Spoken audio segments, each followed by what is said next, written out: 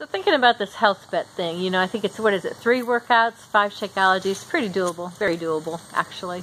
But even so, to make it happen, you have to have a plan. You have to figure out what's going on in my life this week. So what are the days that I'm going to at least get 3 workouts in and 5 Shakeologies?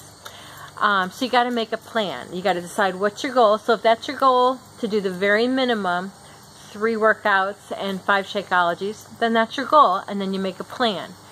But if you really want to see results at the end of this time period of this health bet, more than just getting a couple bucks, whether that's, I don't know what we're all going to get, $5, $20, but if you want something more, something really changed in your life, like inches, feeling healthier, stronger, happier, then it's going to take planning, and you're going to have to think, what are my health goals? Not just, you know, $5, $10 that we'll all get out of the health challenge or out of the bet, but what is it that will help and change me, help transform me, and help be part of my journey of change?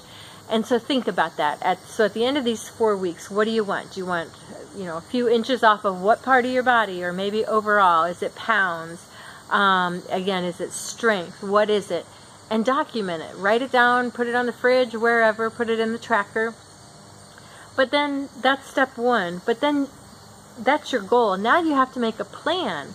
You know, you figure out, again, what's your life like every week? How am I going to get there? Is it tightening up my eating? Or is it, you know, really focusing on my workout and doing more than the minimum? So am I going to need to do 5, 6 workouts, 30-minute workouts, longer, whatever it is? Am I going to need to add on to a workout, maybe do my workout in the morning and maybe do walking at night or at lunch? What is it going to take on a day-by-day, week-by-week basis to get to that goal that is more than just getting $10 or whatever we're all going to get out of the bet? But figure out what your health goal is for the end of the time, and then break it down week by week. Today, what is it going to take to get you to that goal? For me, probably is tightening up my eating, maybe adding some walking, because I feel like I'm kind of at a plateau. So that's probably what mine will be. But again, it's not going to happen if I just say that's my goal and then I'll do what I can each week. I've got to be purposeful. And we're all designed to be purposeful in our life. We each have purpose. Now figure out what it is for this little bet, and so that we can all work together to get there.